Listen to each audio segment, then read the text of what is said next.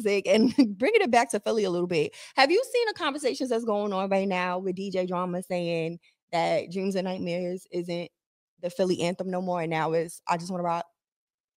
No, you haven't seen that, but yes, I feel like that is though. You feel like I Just Want to Rock is the Philly anthem now? Yeah, because of what's going on in the culture right now.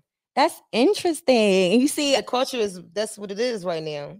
The hips. Yeah, it's giving all that. See, I guess because you're from Philly, I can't really debate with you too much on that. But to me personally, like I really used to pray for times like this, not to rhyme like this, but I feel like I'm sorry, but Dreams and Nightmares really just does something to me. It do something to me too. I don't care where I'm at. I feel like that's the hood anthem, like that's the hard anthem. But I feel like for the, I don't know, I just think for the culture right now, like where we at right now on the music tip, because that's what they on.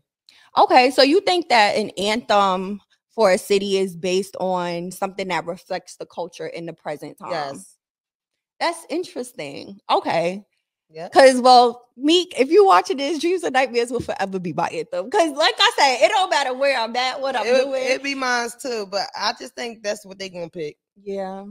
It's so much pain and struggle and hustle behind it. That's my joint too. Speaking of anthems, Hey guys, it's Taylor. Make sure you follow us for more exclusives at www.talkofthetownshow.com. Like, comment, and subscribe.